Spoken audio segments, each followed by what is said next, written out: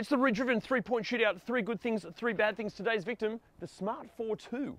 Good thing number 1, it might just be the perfect city runabout. It fits about anywhere and it's really fun to drive.